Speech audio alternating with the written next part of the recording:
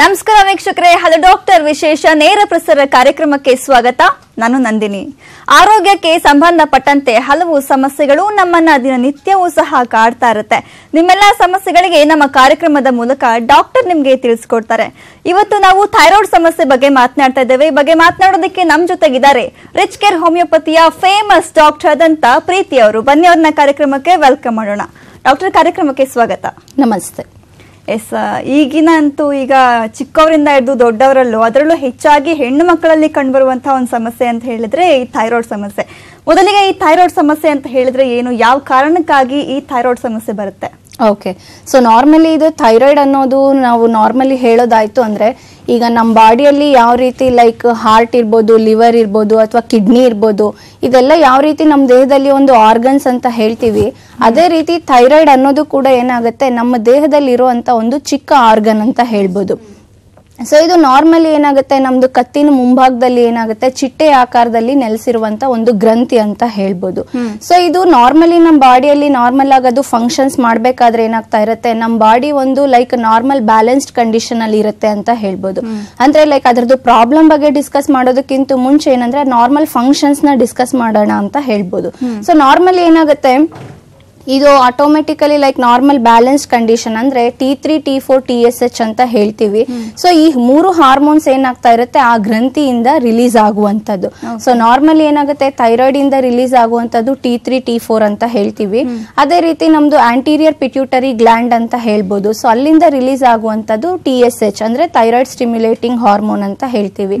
So ಇದು ನಮ್ಮ ಬಾಡಿಯಲ್ಲಿ ನಾರ್ಮಲ್ ಆಗಿ ಇದ್ದಾಗ ಏನಾಗ್ತಾ ಇರುತ್ತೆ, ನಮ್ದು ಬಾಡಿಯಲ್ಲಿ ಲೈಕ್ ಕೊಲೆಸ್ಟ್ರಾಲ್ ಲೆವೆಲ್ಸ್ ಮೇಂಟೈನ್ ಆಗೋದಕ್ಕಿರ್ಬೋದು, ಅಥವಾ ಲೈಕ್ ಮೆಟಬಾಲಿಸಮ್ ಅಂತ ಹೇಳ್ತೀವಿ, ಅಂದ್ರೆ ಬಾಡಿಯಲ್ಲಿ ದೇಹದಲ್ಲಿ ಪಚನ ಕ್ರಿಯೆ ಸರಿಯಾದ ರೀತಿ ನಡಿಲಿಕ್ಕಿರ್ಬೋದು, ಅಥವಾ ನಮ್ಮ ಬೋನ್ಸಿಗೆ ಅಥವಾ ಮೂಳೆಗಳಿಗೆ ಬೇಕಾಗಿರುವಂತ ಕ್ಯಾಲ್ಸಿಯಂ ಸೆಕ್ರೇಷನ್ ಏನಾಗ್ತಾ ಇರುತ್ತೆ ಕರೆಕ್ಟ್ ಸರಿಯಾದ ರೀತಿಯಲ್ಲಿ ಸಪ್ಲೈ ಮಾಡುವಂತದ್ದು ಅಥವಾ ಪ್ರೊಡ್ಯೂಸ್ ಆಗುವಂತದ್ದು ಇರ್ಬೋದು. ಅದೇ ರೀತಿ ಲೈಕ್ ಲೇಡೀಸ್ ಅಂತ ತಗೊಂಡಾಗ ಮಂತ್ಲಿ ಋತುಚಕ್ರ ಅಂತ ನಾವೇನ್ ಹೇಳ್ತೀವಿ, ಇದೆಲ್ಲ ಏನಂದ್ರೆ ಸರಿಯಾದ ರೀತಿಯಲ್ಲಿ ಆಗ್ಲಿಕ್ಕೆ ಈ ಹಾರ್ಮೋನ್ ಏನಾಗುತ್ತೆ ಸಹಾಯ ಮಾಡ್ತಾ ಇರುತ್ತೆ ಅಂತ ಹೇಳ್ಬೋದು. ಅದೇ ರೀತಿ ನಮ್ದು ಈ ಹಾರ್ಟ್ ರೇಟ್ ಬ್ಯಾಲೆನ್ಸ್ಡ್ ಅಲ್ಲಿ ಇರೋದಕ್ಕಿರ್ಬೋದು, ಮೂಡ್ ಸ್ವಿಂಗ್ಸ್ ಅಂತ ಹೇಳ್ತೀವಿ, ಲೈಕ್ ನಮ್ಗೆ ಖುಷಿ ಆದಾಗ ದುಃಖ ಆದಾಗೆಲ್ಲ ನಮ್ಗೆ ತಿಳಿಸಿ ಹೇಳೋ ಅಂತದ್ದು ಈ ಥೈರಾಯ್ಡ್ ಹಾರ್ಮೋನ್ ಅಂತ ಹೇಳ್ಬೋದು. ಸೊ ಇದು ನಾರ್ಮಲ್ ಫಂಕ್ಷನಿಂಗ್ ಅಲ್ಲಿ ಇದ್ದಾಗ ಏನಾಗ್ತಾ ಇರುತ್ತೆ, ಈ ಎಲ್ಲಾ ಬಾಡಿಯಲ್ಲಿ ನಡೆಯುವಂತ ಕೆಲಸಗಳು ಅಥವಾ ಕ್ರಿಯೆಗಳು ಕೂಡ ನಾರ್ಮಲ್ ಆಗಿ ವರ್ಕ್ ಆಗ್ತಾ ಇರುತ್ತೆ, ಕೆಲಸ ಮಾಡ್ತಾ ಇರುತ್ತೆ ಅಂತ ಹೇಳ್ಬೋದು. ಸೊ ಇದರಲ್ಲಿ ಯಾವಾಗ ಈ ಸೆಕ್ರೇಷನ್ ಅಲ್ಲಿ ವ್ಯತ್ಯಾಸಗಳಾಗ್ತಾ ಹೋಗುತ್ತೆ, ಸೊ ಅಂತ ಸಂದರ್ಭದಲ್ಲಿ ಏನಾಗುತ್ತೆ, ಈಗ ನಾವೇನೆಲ್ಲ ಡಿಸ್ಕಸ್ ಮಾಡಿದ್ವಿ ಈ ಎಲ್ಲಾ ಫಂಕ್ಷನ್ಸ್ ಅಲ್ಲೂ ಏನಾಗ್ತಾ ಇರುತ್ತೆ ಏರುಪೇರುಗಳಾಗುವಂತದ್ನ ನಾವು ಕಾಣ್ತಾ ಹೋಗ್ತೀವಿ. ಸೊ ಅವಾಗ ಏನಾಗ್ತಾ ಇರುತ್ತೆ, ಒಬ್ಬೊಬ್ರಿಗೆ ಇದರಲ್ಲಿ ಕೂಡ ಕಾರಣಗಳನ್ನು ಹೇಳ್ತೀವಿ. ಸೊ ಕಾರಣ ಅಂತ ಹೇಳಿದಾಗ ಏನಾಗುತ್ತೆ, ಮೇನ್ ಒಂದು ಜೆನೆಟಿಕ್ ಪ್ರಾಬ್ಲಮ್ ಅಂತ ಹೇಳ್ಬೋದು ಅಥವಾ ಹೆರಿಡಿಟ್ರಿ ಅಂತ. ಸೊ ಹೆರಿಡಿಟ್ರಿ ಇದ್ದಾಗ ಏನಾಗುತ್ತೆ, ಮನೇಲಿ ಯಾರಿಗಾದ್ರೂ ಪೇರೆಂಟ್ಸಿಗೆ ಇದ್ದಾಗ ನೆಕ್ಸ್ಟ್ ಜನರೇಷನ್ಗೆ ಥ್ರೂ ಜೀನ್ಸ್ ಇಂದ ಕ್ಯಾರಿ ಆದಾಗ ಏನಾಗ್ತಾ ಇರುತ್ತೆ, ಅದು ಮತ್ತೆ ಅದರದ್ದು ಸಿಂಪ್ಟಮ್ಸ್ ನ ತೋರ್ಸ್ಲಿಕ್ಕೆ ಶುರು ಮಾಡುವಂತದ್ದು. ಅದೇ ರೀತಿ ಕೆಲವೊಂದ್ಸಲ ಲೈಕ್ ಹಾರ್ಮೋನ್ಸ್ ವೇರಿಯೇಷನ್ಸ್ ಅಂತಾನೆ ಹೇಳ್ತೀವಿ, ಅಥವಾ ಎಸ್ಪೆಷಲಿ ಲೇಡೀಸ್ ಅಂತ ತಗೊಂಡಾಗ ಎಷ್ಟೋ ಜನ ಏನ್ ಮಾಡ್ತಾ ಇರ್ತಾರೆ, ಪೋಸ್ಟ್ಪೋನ್ ಪಿಲ್ಸ್ ತಗೊಳ್ಳೋ ಅಂತದ್ದು ಇರ್ಬೋದು, ಅಥವಾ ಪ್ರೀಪೋನ್ ಪಿಲ್ಸ್ ತಗೊಳ್ಳೋ ಅಂತದ್ದು ಇರ್ಬೋದು. ಸೊ ಅಥವಾ ಲೈಕ್ ಕೆಲವೊಂದ್ಸಲ ಲೈಕ್ ಕಾಂಟ್ರಾಸೆಪ್ಷನ್ ಅಂತ ಹೇಳ್ತೀವಿ, ಲೈಕ್ ಫ್ಯಾಮಿಲಿ ಪ್ಲಾನಿಂಗ್ ಮಾಡೋವಾಗ ತುಂಬಾ ಹಾರ್ಮೋನಲ್ ಮೆಡಿಕೇಶನ್ಸ್ ಯೂಸ್ ಮಾಡೋದ್ರಿಂದ. ಸೊ ಇದು ಒಂದು ಈ ಥೈರಾಯ್ಡ್ ಸಮಸ್ಯೆಗೆ ಕಾರಣ ಆಗುತ್ತೆ ಅಂತ ಹೇಳ್ಬೋದು. ಅದೇ ರೀತಿ ಪ್ರೆಗ್ನೆನ್ಸಿ ಟೈಮ್ ಅಂತ ಕೂಡ ಹೇಳ್ತೀವಿ. ಸೊ ಪ್ರೆಗ್ನೆನ್ಸಿ ಟೈಮಲ್ಲಿ ಏನಾಗ್ತಾ ಇರುತ್ತೆ, ಬಾಡಿಯಲ್ಲಿ ಹಲವಾರು ರೀತಿ ಏನಾಗುತ್ತೆ ಹಾರ್ಮೋನ್ಸ್ ವ್ಯತ್ಯಾಸಗಳಾಗುವಂಥದ್ದು ಅಥವಾ ಬ್ಲಡ್ ಅಲ್ಲಿ ವೇರಿಯೇಷನ್ಸ್ ಆಗುವಂಥದ್ದು, ತುಂಬಾನೇ ಲೈಕ್ ಚೇಂಜಸ್ ನ ನೋಡ್ತಾ ಹೋಗ್ತೀವಿ. ಆ ಸಂದರ್ಭದಲ್ಲೂ ಕೂಡ ಏನಾಗ್ತಾ ಇರುತ್ತೆ ಈ ಥೈರಾಯ್ಡ್ ಲೆವೆಲ್ ಹೆಚ್ಚಾಗುವಂತ ಸಾಧ್ಯತೆ ಇರುತ್ತೆ. ಇನ್ನು ಕೆಲವೊಬ್ಬರಲ್ಲಿ ಏಜ್ ಆಗ್ತಾ ಅಂದ್ರೆ ಮೆನೋಪಾಸ್ ಟೈಮ್ ಅಂತ ಹೇಳ್ತೀವಿ. ಸೊ ಆ ಟೈಮಲ್ಲಿ ಕೂಡ ಏನಾಗ್ತಾ ಇರುತ್ತೆ ಹಾರ್ಮೋನ್ಸ್ ವ್ಯತ್ಯಾಸಗಳಾಗುವಂತ ಕಾರಣಕ್ಕೆ ಎಷ್ಟೋ ಜನಕ್ಕೆ ಥೈರಾಯ್ಡ್ ಸಮಸ್ಯೆ ಆ ಏಜ್ ಅಲ್ಲಿ ಕೂಡ ಏನಾಗುತ್ತೆ ಹೆಚ್ಚಾಗುವಂತ ಸಾಧ್ಯತೆ ಇರುತ್ತೆ. ಇನ್ನು ನಾರ್ಮಲ್ ಆಗಿ ಸಿಂಪಲ್ ಕಾಮನ್ ರೀಸನ್ ಅಂತ ಹೇಳ್ಬೇಕಾದ್ರೆ ಸ್ಟ್ರೆಸ್ ಅಂತಾನೆ ಹೇಳ್ಬೋದು. ಸೊ ಡ್ಯೂ ಟು ಸ್ಟ್ರೆಸ್ ಇಂದ ಅಥವಾ ಲೈಕ್ ಬಾಡಿಯಲ್ಲಿ ರೋಗ ನಿರೋಧಕ ಶಕ್ತಿ ಕಡಿಮೆ ಆಗುವಂತದ್ರಿಂದ, ಸೊ ಈ ಎಲ್ಲಾ ಕಾರಣದಲ್ಲೂ ಕೂಡ ಏನಾಗ್ತಾ ಇರುತ್ತೆ ಈ ಥೈರಾಯ್ಡ್ ಸಮಸ್ಯೆ ಹೆಚ್ಚಾಗುವಂತ ಸಾಧ್ಯತೆ ಇರುತ್ತೆ. ಸೊ ಇದೆಲ್ಲ ಒಂದು ಕಾರಣ ಅಂತ ಹೇಳ್ಬೋದು.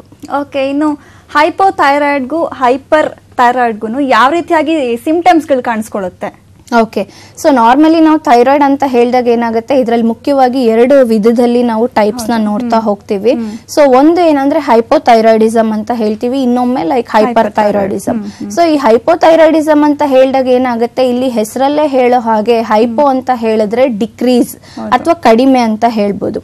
ಸೊ ಇಲ್ಲಿ ಏನಾಗ್ತಾ ಇರುತ್ತೆ, ನಮ್ಮ ಬಾಡಿಯಲ್ಲಿ ಈ TSH ಲೆವೆಲ್ ಯುಟಿಲೈಸೇಷನ್ ಅಥವಾ ಬಳಕೆ ಮಾಡ್ಕೊಳ್ಳೋ ಅಂತದ್ದು ಏನಾಗ್ತಾ ಇರುತ್ತೆ, ಕಡಿಮೆ ಆಗ್ತಾ ಇರುತ್ತೆ.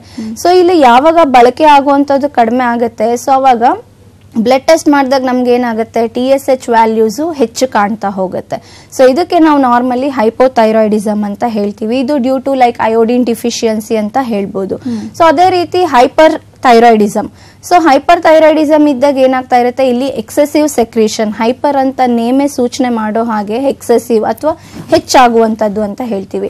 ಸೊ ಎಷ್ಟೇ ಬಾಡಿ ಯುಟಿಲೈಸ್ ಮಾಡ್ಕೊಂಡ್ರು ಕೂಡ ಏನಾಗ್ತಾ ಇರುತ್ತೆ, ಥೈರಾಯ್ಡ್ ಹಾರ್ಮೋನು ಓವರ್ ಪ್ರೊಡಕ್ಷನ್ ಅಂತ ಹೇಳ್ಬೋದು. ಸೊ ಇವಾಗ ನಾವು ಆ ಟೈಮಲ್ಲಿ ಆ ಸಂದರ್ಭದಲ್ಲಿ ಬ್ಲಡ್ ಟೆಸ್ಟ್ ಮಾಡಿದಾಗ ಏನಾಗುತ್ತೆ, TSH ವ್ಯಾಲ್ಯೂಸ್ ತುಂಬಾನೇ ಕಡಿಮೆ ಆಗುವಂತದನ್ನ ನಾವು ಕಾಣ್ತಾ ಹೋಗ್ತೀವಿ. ಈ ಕಂಡೀಷನ್ಗೆ ನಾರ್ಮಲಿ ನಾವು ಹೈಪರ್ ಥೈರಾಯ್ಡಿಸಮ್ ಅಂತ ಹೇಳುವಂಥದ್ದು. ಸೊ ಇದು ಎರಡರಲ್ಲೂ ಏನಾಗ್ತಾ ಇರುತ್ತೆ, ಸ್ಲೈಟ್ ಆಗಿ ಅದರಲ್ಲಿ ಸೈನ್ಸ್ ಅಂಡ್ ಸಿಂಪ್ಟಮ್ಸ್ ಅಥವಾ ರೋಗ ಲಕ್ಷಣಗಳಲ್ಲೂ ಕೂಡ ಏನಾಗ್ತಾ ಇರುತ್ತೆ, ಸ್ಲೈಟ್ ಆಗಿ ವೇರಿಯೇಷನ್ಸ್ ಆಗ್ತಾ ಇರುತ್ತೆ ಅಂತ ಹೇಳ್ಬೋದು. ಫಾರ್ ಎಕ್ಸಾಂಪಲ್ ನಾವೀಗ ಹೈಪೋಥೈರಾಯ್ಡಿಸಮ್ ಅಂತ ತಗೊಂಡಾಗ ಏನಾಗ್ತಾ ಇರುತ್ತೆ, ಇಲ್ಲಿ ಎಷ್ಟೋ ಜನಕ್ಕೆ ವೆಯ್ಟ್ ಗೇನ್ ಆಗುವಂತದನ್ನ ನಾವು ನೋಡ್ತಾ ಹೋಗ್ತೀವಿ. ಅಂದ್ರೆ ತೂಕ ಏನಾಗುತ್ತೆ, ದಿನದಿಂದ ದಿನಕ್ಕೆ ಹೆಚ್ಚಾಗ್ತಾ ಇರುತ್ತೆ. ಸೊ ಅದೇ ರೀತಿ ಎಷ್ಟೋ ಜನ ಡೇ ಟು ಡೇ ಪ್ರಾಕ್ಟೀಸ್ ಅಲ್ಲಿ ಹೇಳ್ತಾನೆ ಇರ್ತಾರೆ, ನಮ್ಗೆ ಈಗ 1 ಮಂತ್ ಅಲ್ಲ ಅಥವಾ 2 ಮಂತ್ಸ್ ಅಲ್ಲಿ 5 kg 6 kg ತೂಕ ಹೆಚ್ಚಾಗಿದೆ ಅಂತ. ಸೊ ಇದು ಹೈಪೋಥೈರಾಯ್ಡಿಸಮ್ ಅಂತ ಹೇಳ್ಬೋದು. ಆದ್ರೆ ಹೈಪರ್ ಥೈರಾಯ್ಡಿಸಮ್ ಅಲ್ಲಿ ಏನಾಗ್ತಾ ಇರುತ್ತೆ, ತೂಕ ಇಳಿಯುವಂತದ್ದು ಅಂದ್ರೆ ವೆಯ್ಟ್ ಲಾಸ್ ಆಗುವಂತದನ್ನ ನಾವು ನೋಡ್ತಾ ಹೋಗ್ತೀವಿ. ಅದೇ ರೀತಿ ಈ ಹೈಪೋಥೈರಾಯ್ಡಿಸಮ್ ಅಲ್ಲಿ ಏನಾಗ್ತಾ, ಎರಡರಲ್ಲೂ ಕಾಮನ್ ಆಗಿರುವಂತ ಕೆಲವಷ್ಟು ಸಿಂಪ್ಟಮ್ಸ್ ಕೂಡ ಇರುತ್ತೆ ಅಂತ ಹೇಳ್ಬೋದು. ಸೊ ಒಮ್ಮೆ ಏನಾಗುತ್ತೆ, ಹೇರ್ ಫಾಲ್. ಸೊ ಕಾಮನ್ ಆಗಿ ಏನಾಗುತ್ತೆ, ಹೇರ್ ಫಾಲ್ ಆಗ್ತಿದೆ ಅಂದ ತಕ್ಷಣ ಎಲ್ಲರೂ ತಲೆಯಲ್ಲಿ ಬರೋದೇನಂದ್ರೆ ಥೈರಾಯ್ಡ್ ಪ್ರಾಬ್ಲಮ್ ಇದೆ ಅಂತ ಹೇಳಿ. ಸೊ ಇದೇನಾಗುತ್ತೆ, ಇದು ಎರಡು ಐ ಮೀನ್ ಹೈಪೋ ಮತ್ತೆ ಹೈಪರ್ ಎರಡರಲ್ಲೂ ಕಾಮನ್ ಆಗಿರುವಂತ ಸಿಂಪ್ಟಮ್ಸ್ ಅಂತ ಹೇಳಿದ್ರೆ ಕೂದಲು ಉದುರುವಂತದ್ದು ಅಂತ ಹೇಳ್ಬೋದು. ಇನ್ನು ಕೆಲವಷ್ಟು ಜನಕ್ಕೆ ಈ ಹೈಪರ್ ಥೈರಾಯ್ಡಿಸಮ್ ಇದ್ದಾಗ ಏನಾಗುತ್ತೆ, ಪ್ಯಾಲ್ಪಿಟೇಷನ್ ಅಂತ ಹೇಳ್ತೀವಿ, ಅಂದ್ರೆ ಎದೆ ಬಡ್ತ ಹೊಡ್ಕೊಳ್ಳುವಂಥದ್ದು, ಹಾರ್ಟ್ ರೇಟ್ ಏನಂದ್ರೆ ತುಂಬಾ ಹೆಚ್ಚಾಗುವಂಥದ್ದು. ಈವನ್ ಸ್ವಲ್ಪ ಏನಾದ್ರೂ ಸ್ಟ್ರೆಸ್ ಆಯ್ತು, ಟೆನ್ಷನ್ ಆದ್ರೂ ಕೂಡ ಏನಾಗುತ್ತೆ, ಅವ್ರಿಗೆ ಪ್ಯಾಲ್ಪಿಟೇಷನ್ ತುಂಬಾ ಹೆಚ್ಚಾಗ್ತಾ ಹೋಗುತ್ತೆ. ಇದು ಹೈಪರ್ ಥೈರಾಯ್ಡಿಸಮ್ ಅಲ್ಲಿ ನಾವು ಹೆಚ್ಚು ಕಾಣ್ತಾ ಹೋಗ್ತೀವಿ. ಅದೇ ಈ ಹೈಪೋಥೈರಾಯ್ಡಿಸಮ್ ಅಂತ ಹೇಳಿದಾಗ ಏನಾಗುತ್ತೆ, ಕೆಲವೊಂದ್ಸಲ ಈ ಇಂಡೈಜೆಷನ್ ಪ್ರಾಬ್ಲಮ್ ಆಗಿರ್ಬೋದು ಅಥವಾ ಕಾನ್ಸ್ಟಿಪೇಷನ್ ಅಂತ ಹೇಳ್ತೀವಿ, ಮಲಬದ್ಧತೆ ಅಂತ. ಸೊ ಅದು ಕಾಣುವಂಥದ್ದು ಇರ್ಬೋದು. ಆದ್ರೆ ಎರಡರಲ್ಲೂ ಏನಾಗುತ್ತೆ, ಇನ್ನೊಂದು ಮುಖ್ಯವಾಗಿ ಕಾಮನ್ ಆಗಿ ನಾವು ನೋಡುವಂತ ಸಿಂಪ್ಟಮ್ಸ್ ಅಂದ್ರೆ ಋತುಚಕ್ರದಲ್ಲಿ ಏನಾಗ್ತಾ ಇರುತ್ತೆ, ಬದಲಾವಣೆಗಳಾಗ್ತಾ ಇರುತ್ತೆ. ಸೊ ಕೆಲವೊಬ್ಬರಲ್ಲಿ ಈಗ ಮೆನೋರೇಜಿಯಾ ಅಂತ ಹೇಳ್ತೀವಿ, ಮೆಟ್ರೋರೇಜಿಯಾ ಅಂತ ಹೇಳ್ತೀವಿ, ಅಥವಾ ಕೆಲವೊಂದ್ಸಲ ಲೈಕ್ ಅರ್ಲಿ ಮೆನ್ಸಸ್ ಅಥವಾ ಟೂ ಲೇಟ್ ಮೆನ್ಸಸ್ ಅಂತ ಹೇಳ್ತೀವಿ, ಅಥವಾ ಫ್ಲೋ ಅಲ್ಲೂ ಕೂಡ ಏನಾಗ್ತಾ ಇರುತ್ತೆ, ವ್ಯತ್ಯಾಸಗಳಾಗ್ತಾ ಇರುವಂತದ್ದು. ಸೊ 1.5 ಮಂತ್ ಅಥವಾ 2 ಮಂತ್ಸ್ ಆದ್ರೂ ಪೀರಿಯಡ್ಸ್ ಕಾಣಿಸ್ಕೊಳ್ತಾ ಇರುವಂತದ್ದು, ಅಥವಾ ಕೆಲವೊಂದ್ಸಲ ಏನಾಗುತ್ತೆ 15 days ಒನ್ಸ್ ಏನಾಗ್ತಾ ಇರುತ್ತೆ, ಲೈಕ್ ಋತುಚಕ್ರ ಕಾಣಿಸ್ಕೊಳ್ಳುವಂಥದ್ದು. ಸೊ ಈ ರೀತಿ ಏನಾಗ್ತಾ ಇರುತ್ತೆ, ವ್ಯತ್ಯಾಸಗಳಾಗ್ತಾ ಹೋಗುತ್ತೆ. ಅದೇ ರೀತಿ ಲೈಕ್ ಮೂಡ್ ಡಿಸ್ಟರ್ಬೆನ್ಸ್ ಅಂತ ಹೇಳ್ತೀವಿ. ಸೊ ಯಾಕಂದ್ರೆ ಲೈಕ್ ನಾವು ಪ್ರಾಕ್ಟೀಸ್ ಮಾಡ್ಬೇಕಾದ್ರೆ ಅವರು ಹೇಳೋಂತ ಸಿಂಪ್ಟಮ್ಸ್ ಪ್ರಕಾರ ಲೈಕ್ ಕೆಲವೊಮ್ಮೆ ಸಡನ್ ಆಗಿ ಇದ್ದಕ್ಕಿದ್ದ ಹಾಗೆ ಖುಷಿ ಆಗುತ್ತೆ, ಇದ್ದಕ್ಕಿದ್ದಾಗೆ ತುಂಬಾ ಇರಿಟೇಷನ್ ಆಗುತ್ತೆ, ತುಂಬಾ ಕೋಪ ಬರುತ್ತೆ, ಸಡನ್ ಆಗಿ ಗೊತ್ತಿಲ್ಲದೆ ವಿತೌಟ್ ಎನಿ ರೀಸನ್ ಅಳು ಬರ್ತಾ ಇರುತ್ತೆ. So these are all like mood swings ಅಂತ ಹೇಳ್ತೀವಿ. ಸೊ ಇದೇನಾಗುತ್ತೆ, ಹೈಪರ್ ಮತ್ತೆ ಹೈಪೋ ಎರಡರಲ್ಲೂ ನಾವು ಕಾಮನ್ ಆಗಿ ಕಾಣ್ತಾ ಹೋಗ್ತೀವಿ. ಅದೇ ರೀತಿ ಲೈಕ್ ಜಾಯಿಂಟ್ ಪೇನ್ಸ್ ಅಂತ ಹೇಳ್ಬೋದು. ಸೊ ಜಾಯಿಂಟ್ ಪೇನ್ಸ್ ಯಾಕಂದ್ರೆ ನಾನು ಆಗ್ಲೇ ಹೇಳ್ದಾಗೆ ಈ ಹಾರ್ಮೋನ್ಸ್ ಕರೆಕ್ಟ್ ಆಗಿ ಕೆಲಸ ಮಾಡ್ಬೇಕಾದ್ರೆ ನಮ್ದು ಲೈಕ್ ಮೆಂಟಲಿ ಫಿಸಿಕಲ್ ಡೆವಲಪ್ಮೆಂಟ್ ಎರಡಕ್ಕೂ ಕೂಡ ಇದು ಸಹಾಯ ಮಾಡ್ತಾ ಇರುತ್ತೆ. ಆದ್ರೆ ಯಾವಾಗ ಕ್ಯಾಲ್ಸಿಯಂ ಸೆಕ್ರೇಷನ್ ಬಾಡಿಯಲ್ಲಿ ಕಡಿಮೆ ಆಗ್ತಾ ಹೋಗುತ್ತೆ, ಸೊ ಥೈರಾಯ್ಡ್ ಪ್ರಾಬ್ಲಮ್ ಇದ್ದವ್ರಿಗೆ ಏನಾಗುತ್ತೆ, ಸಡನ್ ಆಗಿ ಬಾಡಿ ಸ್ವೆಲ್ಲಿಂಗ್ ಆಗುವಂಥದ್ದು, ಊತ ಕಾಣಿಸ್ಕೊಳ್ಳುವಂಥದ್ದು, ಅಥವಾ ಜಾಯಿಂಟ್ಸ್ ಎಲ್ಲ ಏನಾಗುತ್ತೆ, even finger joint, smaller joints ಇರ್ಬೋದು, ಬಿಗರ್ ಜಾಯಿಂಟ್ಸ್ ಇರ್ಬೋದು, ತುಂಬಾ ನೋವು ಕಾಣಿಸ್ಕೊಳ್ಳುವಂಥದ್ದು. ಅದ್ರ ಮೇಲಿನ ಮೇಲೆ ಏನಾಗುತ್ತೆ, ಒಬೆಸಿಟಿ ಹೆಚ್ಚಾಗೋದ್ರಿಂದ ಕೂಡ ಆ ಬೋನ್ಸ್ ಮೇಲೆ ಇನ್ನೂ ಪ್ರೆಷರ್ ಹೆಚ್ಚಾದಾಗ ಏನಾಗುತ್ತೆ, ಬೋನ್ಸ್ ಬೇಗ ಸವಿಯುವಂಥದ್ದು, ಐ ಮೀನ್ ಡಿಜನರೇಟಿವ್ ಚೇಂಜಸ್ ನಾವು ಕೂಡ ಏನಂದ್ರೆ ಬೇಗ ಚಿಕ್ಕ ವಯಸ್ಸಲ್ಲೇ ಕಾಣುವಂಥದ್ದು. ಸೊ ಇದೆಲ್ಲ ಏನಾಗ್ತಾ ಇರುತ್ತೆ, normally slight variation like hypo ಮತ್ತೆ hyper ಥೈರಾಯ್ಡಿಸಮ್ಗೆ like common science and symptoms ಅಂತ ಹೇಳ್ಬೋದು. ಓಕೆ, ಇನ್ನು ಈ ಸಮಸ್ಯೆ ಮೂಲಕ PCOD ಪ್ರಾಬ್ಲಮ್ಸ್ ಕೂಡ ಬರುತ್ತೆ ಅಂತ ಕೇಳಿದೀವಿ. ಸೊ ಇದ್ರ ಬಗ್ಗೆ ಏನ್ ಇನ್ಫಾರ್ಮೇಶನ್ ಕೊಡ್ತೀರಾ? ಓಕೆ, ಸೊ ನಾನು ಆಗ್ಲೇ ಹೇಳ್ದಾಗ ಏನಾಗುತ್ತೆ, ಈ ಹಾರ್ಮೋನ್ಸ್ ಕರೆಕ್ಟ್ ಆಗಿ ಇದ್ದಾಗ ಮುಟ್ಟು ಆಗುವಂಥದ್ದು ಕೂಡ ಕರೆಕ್ಟ್ ಆಗಿ ಆಗ್ತಾ ಇರುತ್ತೆ. ಸೊ ಇಲ್ಲಿ PCOD ಅಂತ ಹೇಳ್ದಾಗ ಏನಾಗುತ್ತೆ, ಕೆಲವೊಂದ್ಸಲ ಲೈಕ್ ಥೈರಾಯ್ಡ್ ಸಮಸ್ಯೆ ಇದ್ದವರಲ್ಲಿ PCOD ಇರುತ್ತೆ ಅಂತ ಹೇಳ್ಬೋದು. ಅಥವಾ PCOD ಇದ್ದವರಲ್ಲಿ ಏನಾಗ್ತಾ ಇರುತ್ತೆ, ಥೈರಾಯ್ಡ್ ಆಟೋಮೆಟಿಕಲಿ ಗ್ರಾಜುಯಲಿ ಬರುವಂತ ಸಾಧ್ಯತೆ ಇರುತ್ತೆ. ಅಂದ್ರೆ ವೈಸ್ ವರ್ಸ ಅಂತ ಹೇಳ್ಬೋದು. ಎರಡು ಒಂದಕ್ಕೊಂದು ಇಂಟರ್ ಲಿಂಕ್ಡ್ ಅಥವಾ ಇಂಟರ್ ರಿಲೇಟೆಡ್ ಅಂತಾನೆ ಹೇಳ್ಬೋದು. ಇಲ್ಲಿ ಏನಾಗ್ತಾ ಇರುತ್ತೆ, PCOD ಅಂತ ಹೇಳಿದಾಗ ಅದು ನೇಮೇ ಸಜೆಸ್ಟ್ ಮಾಡೋ ಹಾಗೆ ಲೈಕ್ ಪಾಲಿಸಿಸ್ಟಿಕ್ ಓವೇರಿಯನ್ ಸಿಂಡ್ರೋಮ್ ಅಂತ ಹೇಳ್ತೀವಿ. ಸೊ ಇಲ್ಲಿ ಏನಾಗ್ತಾ ಇರುತ್ತೆ, ನಮ್ದು ಲೈಕ್ ಅಂಡಾಶಯ ಅಂತ ನಾವೇನ್ ತಗೊಳ್ತೀವಿ, ಸೊ ಅಲ್ಲಿ ಲೈಕ್ ಗ್ರಾಫಿನ್ ಫಾಲಿಕಲ್ಸ್ ಅಥವಾ ಮೊಟ್ಟೆಗಳು ಅಂತ ನಾರ್ಮಲಿ ಜನರಲಿ ಹೇಳೋದಾದ್ರೆ ಲೈಕ್ ಹಲವಾರು ಲೈಕ್ ಮಿಲಿಯನ್ಸ್ ಟುಗೆದರ್ ಅಲ್ಲಿ ಏನಾಗ್ತಾ ಇರುತ್ತೆ, ಅಲ್ಲಿ ಚಿಕ್ಕದಾಗಿ ಏನಂದ್ರೆ ಫಾಲಿಕಲ್ಸ್ ಇರುತ್ತೆ, ಓವಮ್ ಅಂತ ಹೇಳ್ಬೋದು. ಸೊ ಇಲ್ಲಿ ಏನಾಗ್ತಾ ಇರುತ್ತೆ, ನಾರ್ಮಲಿ ಲೈಕ್ ನಾವು ಸೈಕಲ್ ನಾರ್ಮಲ್ ಋತುಚಕ್ರ ಅಂತ ತಗೊಂಡಾಗ 28 days is the normal cycle ಅಂತ ಹೇಳ್ತೀವಿ. ಸೊ ಆ 28 days ಸೈಕಲ್ ಅಂತ ನಾವು ತಗೊಂಡಾಗ every 14th day is the ovulation period. Okay, so ಆ ಟೈಮಲ್ಲಿ ಏನಾಗ್ತಾ ಇರುತ್ತೆ, ಬಾಡಿಯಲ್ಲಿ ಸರಿಯಾದ ರೀತಿ ಹಾರ್ಮೋನ್ಸ್ ಸೆಕ್ರೇಷನ್ ಆದಾಗ ಸೊ ಅಷ್ಟು ಗ್ರಾಫಿಯನ್ ಫಾಲಿಕಲ್ಸ್ ಅಥವಾ ಆ ಮೊಟ್ಟೆಗಳಲ್ಲಿ ಏನಾಗ್ತಾ ಇರುತ್ತೆ, ಒಂದು ಮೊಟ್ಟೆ ಸರಿಯಾದ ರೀತಿ ಬೆಳವಣಿಗೆ ಹೊಂದಿ ಏನಾಗ್ತಾ ಇರುತ್ತೆ, ಅದು ರಪ್ಚರ್ ಆಗಿ ನಾರ್ಮಲ್ ಋತುಚಕ್ರ ಆಗುವಂಥದ್ದು. ಇದು ನಾರ್ಮಲ್ ಪ್ರೋಸೆಸ್ ಅಂತ ಹೇಳ್ಬೋದು. ಆದ್ರೆ ಈ PCOD ಪ್ರಾಬ್ಲಮ್ ಇರೋರಲ್ಲಿ ಏನಾಗ್ತಾ ಇರುತ್ತೆ, ಅಲ್ಲಿ ಯಾವುದೇ ಮೊಟ್ಟೆ ಕೂಡ ಏನಾಗುತ್ತೆ ಲೈಕ್ ಕಂಪ್ಲೀಟ್ಲಿ ಡೆವಲಪ್ಮೆಂಟ್ ಆಗಿರೋದಿಲ್ಲ ಅಂತ ಹೇಳ್ಬೋದು. ಲೈಕ್ ಪಾರ್ಷಿಯಲಿ ಡೆವಲಪ್ಡ್ ಅಂತ ಹೇಳ್ತೀವಿ. ಅಂದ್ರೆ ಎಲ್ಲ ಕೂಡ ಏನಾಗ್ತಾ ಇರುತ್ತೆ, ಚಿಕ್ಕದಾಗಿ ಏನಂದ್ರೆ ಬೆಳವಣಿಗೆ ಆಗ್ತಾ ಇರುತ್ತೆ. ಆದ್ರೆ ಯಾವುದು ಕೂಡ ಮುಟ್ಟಾಗುವಂತದಕ್ಕೆ ಬೇಕಾಗಿರುವಂತ ಲೈಕ್ ಹಾರ್ಮೋನ್ಸ್ ನ ಸರಿಯಾಗಿ ಯುಟಿಲೈಸ್ ಮಾಡಿಕೊಂಡು ಸರಿಯಾದ ರೀತಿ ಮೆಚೂರ್ ಆಗಿರೋದಿಲ್ಲ. ಸೊ ಅಂತ ಸಂದರ್ಭದಲ್ಲಿ ಏನಾಗ್ತಾ ಇರುತ್ತೆ, ಅವ್ರಿಗೆ ಡೇಟ್ ಮುಂದಕ್ಕೆ ಆಗ್ತಾ ಇರೋವಂಥದ್ದು ಇರ್ಬೋದು, ಅಥವಾ 3 months ಆದ್ರೂ ಲೈಕ್ ಕೆಲವೊಬ್ರು ಹೇಳ್ತಾರೆ ಸಿಂಪ್ಟಮ್ಸ್ ಗೊತ್ತಾಗ್ತಾ ಇದೆ ನಮ್ಗೆ, ಲೈಕ್ ನಾರ್ಮಲಿ ಬ್ಯಾಕ್ ಪೈನ್ ಆಗುವಂಥದ್ದು ಇರ್ಬೋದು, ಅಥವಾ ಹೊಟ್ಟೆ ನೋವು ಆಗುವಂಥದ್ದು. ಸೊ ಈ ರೀತಿ ಜನರಲ್ ಸಿಂಪ್ಟಮ್ಸ್ ಕಾಣಿಸ್ಕೊಳ್ತಾ ಇದೆ, ಆದ್ರೆ ಡೇಟ್ ಆಗ್ತಾ ಇಲ್ಲ ಅಂತ ಹೇಳಿ. So these are all like PCOD ಅಂತ ಹೇಳ್ಬೋದು. ಇದು ಕೂಡ ಲೈಕ್ ಇದ್ರಲ್ಲೂ ಕಾರಣ ಅಂತ ನಾವು ಹೇಳೋದಾದ್ರೆ ಒಂದು ಆಬ್ವಿಯಸ್ಲಿ ಥೈರಾಯ್ಡ್ ಸಮಸ್ಯೆಯಿಂದ ಆಗುತ್ತೆ. ಅದೇ ಕೆಲವೊಂದ್ಸಲ ಏನಾಗ್ತಾ ಇರುತ್ತೆ, ಬಾಡಿ ಸ್ಟ್ರೆಸ್ ಅಂತ ಹೇಳ್ಬೋದು. ಸೊ ಸರಿಯಾದ ರೀತಿ ಬಾಡಿಯಲ್ಲಿ ಲೈಕ್ ಬ್ಲಡ್ ಕಡಿಮೆ ಇದ್ರೆ ಅನಿಮಿಕ್ ಕಂಡೀಷನ್ಸ್ ಅಂತ ಹೇಳ್ತೀವಿ. ಸೊ ಈ ಅನಿಮಿಯಾ ಇದ್ದಾಗೂ ಕೂಡ ಏನಾಗ್ತಾ ಇರುತ್ತೆ, HB ಪರ್ಸೆಂಟೇಜ್ ಬಾಡಿಯಲ್ಲಿ ತುಂಬಾ ಕಡಿಮೆ ಆದಾಗ ಕೂಡ ಪೀರಿಯಡ್ಸ್ ಅಲ್ಲಿ ಇರ್ರೆಗ್ಯುಲರೈಟಿಸ್ ನೋಡ್ತಾ ಇರ್ತೀವಿ. ಸೊ ಈ ರೀತಿ ಮತ್ತೆ ಅದು ಹಾರ್ಮೋನ್ಸ್ ವ್ಯತ್ಯಾಸ ಆದಾಗ ಇನ್ನು ಕೆಲವೊಂದು ಕಂಡೀಷನ್ ಅಲ್ಲಿ ಲೈಕ್ ಹಿರ್ಸುಟಿಸಮ್ ಅಂತ ಕೂಡ ಹೇಳ್ತೀವಿ. This is the like one of the complication of PCOD ಅಂತ ಕೂಡ ಹೇಳಿದ್ರೆ ತಪ್ಪಾಗಲ್ಲ. ಅಂದ್ರೆ ಲೈಕ್ ಏನಾಗುತ್ತೆ, ಇಲ್ಲಿ ಮೇಲ್ಸ್ ಅಲ್ಲಿ ಪ್ರೊಡ್ಯೂಸ್ ಆಗುವಂತ ಹಾರ್ಮೋನ್ಸ್ ಅಂತ ಹೇಳ್ಬೋದು, ಆಂಡ್ರೋಜನ್ಸ್ ಅಂತ. ಸೊ ಇದು ಯಾವಾಗ ಹೆಣ್ಮಕ್ಳಲ್ಲಿ ಹೆಚ್ಚು ಪ್ರೊಡ್ಯೂಸ್ ಆಗ್ತಾ ಹೋಗುತ್ತೆ. ಸೊ PCOD ಪ್ರಾಬ್ಲಮ್ ಇರೋರ್ಗೆ ಏನಾಗುತ್ತೆ, ಕೆಲವೊಂದ್ಸಲ ಈ ಮುಸ್ಟಾಚ್ ಬಿಯರ್ಡ್ ಅಂತ ಹೇಳ್ತೀವಿ, ಅಂದ್ರೆ ಈ ಮೀಸೆ ಬರುವಂತದ್ದು ಗಡ್ಡ. ಸೊ ಇದೆಲ್ಲ ಏನಾಗ್ತಾ ಇರುತ್ತೆ, ವ್ಯತ್ಯಾಸಗಳಾಗ್ತಾ ಇರುತ್ತೆ. ಸೊ ಇದಕ್ಕೆ ನಾವು ನಾರ್ಮಲಿ ಹಿರ್ಸುಟಿಸಮ್ ಅಂತ ಹೇಳ್ತೀವಿ. So these are all like PCOD complications ಅಂತ ಹೇಳ್ಬೋದು. ಎಸ್ ಡಾಕ್ಟರ್, ಇನ್ನು ಈ ಥೈರಾಯ್ಡ್ ಸಮಸ್ಯೆ ಪುರುಷರಲ್ಲಿ ಹೆಚ್ಚಾಗಿ ಕಂಡು ಬರುತ್ತಾ ಅಥವಾ ಮಹಿಳೆಯರಲ್ಲಿ ಹೆಚ್ಚಾಗಿ ಕಂಡು ಬರುತ್ತಾ? ಓಕೆ, ಲೈಕ್ ನಾರ್ಮಲಿ ಏನಾಗುತ್ತೆ, ಲೈಕ್ ಏಜ್ ಫ್ಯಾಕ್ಟರ್ ಅಥವಾ ಲೈಕ್ ಯಾರಲ್ಲಿ ಹೆಚ್ಚು ಅಂತ ಹೇಳೋದಾಯ್ತು ಅಂದ್ರೆ ಕಾಮನ್ ಆಗಿ ನಾವು ನೋಡುವಂಥದ್ದು ಏನಂದ್ರೆ ಮಹಿಳೆಯರಲ್ಲೇ ಹೆಚ್ಚು ಈ ಸಮಸ್ಯೆ ಹೆಚ್ಚಾಗುವಂಥದ್ದು. ಸೊ ಲೈಕ್ ಹಾರ್ಮೋನ್ಸ್ ಅಂತ ನಾವೇನ್ ಹೇಳ್ತೀವಿ, T3 T4 like stress due to stress factor ಇರೋದ್ರಿಂದ ಹೆಚ್ಚಾಗಿ ಏನಾಗುತ್ತೆ, ಲೈಕ್ ಪ್ರೆಗ್ನೆನ್ಸಿ ಟೈಮ್ಸ್ ಇರ್ಬೋದು. ಸೊ ಈ ಟೈಮಲ್ಲೆಲ್ಲ ಏನಾಗುತ್ತೆ, ಹಾರ್ಮೋನ್ಸ್ ತುಂಬಾ ವ್ಯತ್ಯಾಸಗಳಾಗೋದ್ರಿಂದ ಸೊ ಕಂಪೇರ್ ಟು ಲೈಕ್ ಪುರುಷರಲ್ಲಿ ಮಹಿಳೆಯರಲ್ಲಿ ಅಂತ ನಾವು ನೋಡೋದಾಯ್ತು ಅಂದ್ರೆ ಮಹಿಳೆಯರಲ್ಲಿ ಏನಾಗ್ತಾ ಇರುತ್ತೆ, ಈ ಥೈರಾಯ್ಡ್ ಸಮಸ್ಯೆ ಹೆಚ್ಚಾಗಿ ನಾವು ನೋಡ್ತಾ ಹೋಗ್ತೀವಿ.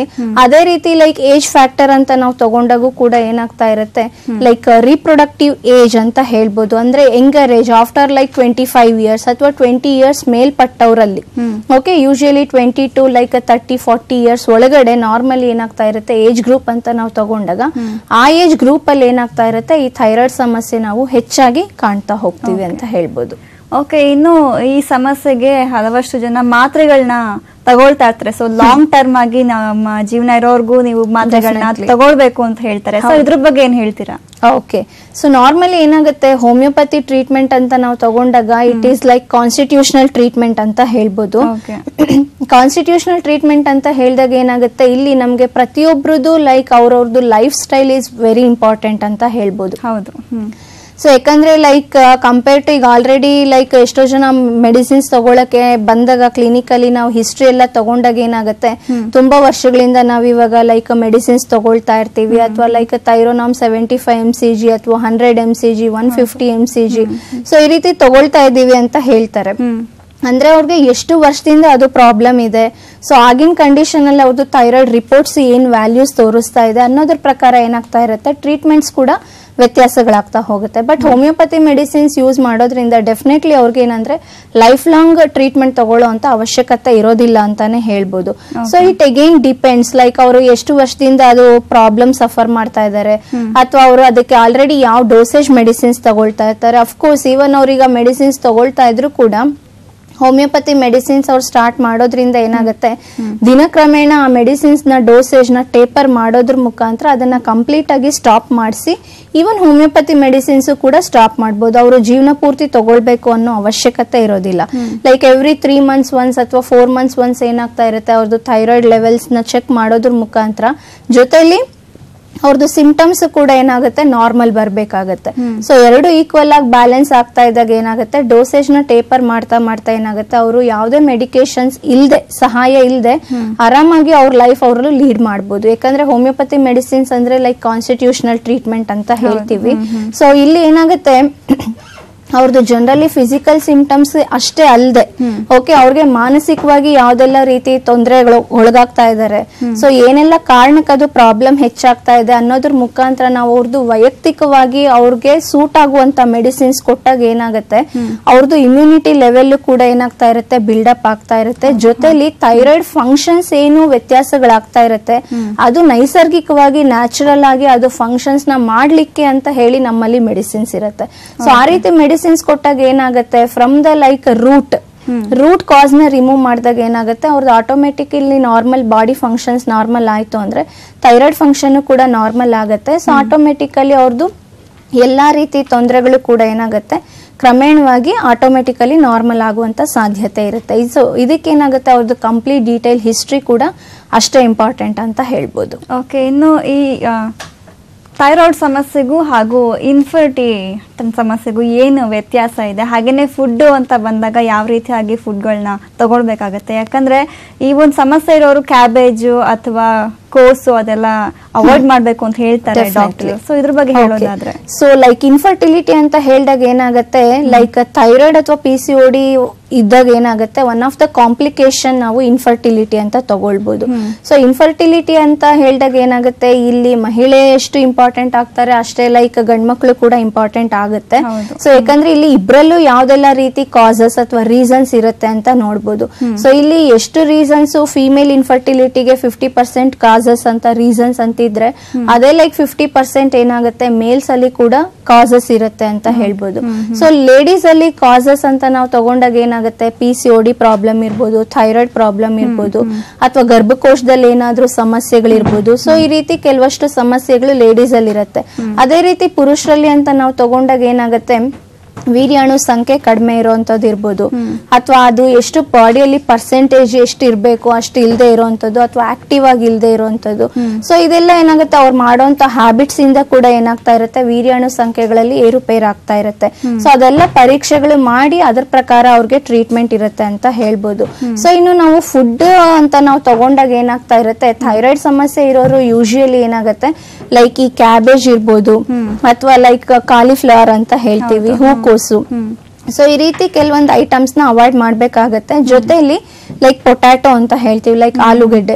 ಸೊ ಇದೆಲ್ಲ ಸ್ವಲ್ಪ ಅವಾಯ್ಡ್ ಮಾಡೋದ್ರಿಂದ ಏನಾಗುತ್ತೆ, ಅವ್ರ ಬೋನ್ಸ್ ಸ್ಟ್ರೆಂತ್ ಏನ್ ಇದಾಗ್ತಾ ಇದೆ ಅದು ಸ್ವಲ್ಪ ಕಂಟ್ರೋಲ್ ಅಲ್ಲಿ ಇರುತ್ತೆ. ಅದೇ ರೀತಿ ಸ್ವಲ್ಪ ಸ್ಟ್ರೆಸ್ ಅವಾಯ್ಡ್ ಮಾಡ್ಬೇಕಾಗತ್ತೆ. ಸ್ವಲ್ಪ ಮೆಡಿಟೇಷನ್ ಮಾಡೋದ್ರಿಂದ ಏನಾಗುತ್ತೆ, ಬಾಡಿ ಲೈಕ್ ಆ ಪಾಸಿಟಿವ್ ಎನರ್ಜಿ ಅಂತ ನಾವೇನ್ ಹೇಳ್ತೀವಿ, ಸೊ ಆ ರೀತಿ ಸ್ವಲ್ಪ ಸ್ಲೈಟ್ ಮೂಡ್ ಸ್ವಿಂಗ್ಸ್ ಆಗುವಂತದ್ದು, ಆ ಇರಿಟೇಷನ್ ಆಗುವಂತದ್ದೆಲ್ಲ ಕಂಟ್ರೋಲ್ ಬರುತ್ತೆ. ಈ ರೀತಿ ಸ್ವಲ್ಪ ಪ್ರಿಕಾಷನರಿ ಮೆಥಡ್ಸ್ ನ ನಾವು ಯೂಸ್ ಮಾಡೋದ್ರಿಂದ ತುಂಬಾ ಪ್ರಾಬ್ಲಮ್ಸ್ ಏನಂದ್ರೆ ಕಾಂಪ್ಲಿಕೇಶನ್ಸ್ ಆಗುವಂತದ್ನ ಅವಾಯ್ಡ್ ಮಾಡ್ಕೊಳ್ಬಹುದು. ಯಾಕಂದ್ರೆ ನಾವು ಥೈರಾಯ್ಡ್ ಇದ್ದಾಗ ಕಾಂಪ್ಲಿಕೇಶನ್ ಅಂತ ಹೇಳಿದ್ರೆ obesity is the main complication ಅಂತ ಹೇಳ್ತೀವಿ. ಸೊ ಒಬೆಸಿಟಿಯಿಂದ ಏನಾಗ್ತಾ ಇರುತ್ತೆ, ಚಿಕ್ಕ ವಯಸ್ಸಲ್ಲಿ ಕೂಡ ಬೇರೆ ಬೇರೆ ರೀತಿ ಜಾಯಿಂಟ್ ಪ್ರಾಬ್ಲಮ್ಸ್ ಹೆಚ್ಚಾಗ್ತಾ ಇರುತ್ತೆ, ಹಾರ್ಟ್ ರಿಲೇಟೆಡ್ ಪ್ರಾಬ್ಲಮ್ಸ್ ಹೆಚ್ಚಾಗುತ್ತೆ. ಸೊ ಈ ರೀತಿ ಕಾಂಪ್ಲಿಕೇಶನ್ಸ್ ನ ಕೂಡ ಏನಾಗುತ್ತೆ, ಅವ್ರ ಪ್ರಿಕಾಷನರಿ ಯೂಸ್ ಮಾಡೋದ್ರಿಂದ ಡೆಫಿನೆಟ್ಲಿ ಅವಾಯ್ಡ್ ಮಾಡ್ಕೊಳ್ಬಹುದು. ಓಕೆ, ಇನ್ನು ನಿಮ್ಮ ಒಂದು ರಿಚ್ ಕೇರ್ ಹೋಮಿಯೋಪತಿನಲ್ಲಿ ಯಾವ ರೀತಿಯಾಗಿ ಟ್ರೀಟ್ಮೆಂಟ್ ನ ಕೊಡ್ತೀರಾ? ಓಕೆ, ಸೊ ಟ್ರೀಟ್ಮೆಂಟ್ ಪಾರ್ಟ್ ಅಂತ ಹೇಳಿದಾಗ ನಾನು ಆಗ್ಲೇ ಹೇಳ್ದಾಗೆ ಲೈಕ್ ಇಂಡಿವಿಜುವಲೈಸೇಷನ್ ಅಂತ ಹೇಳ್ತೀವಿ.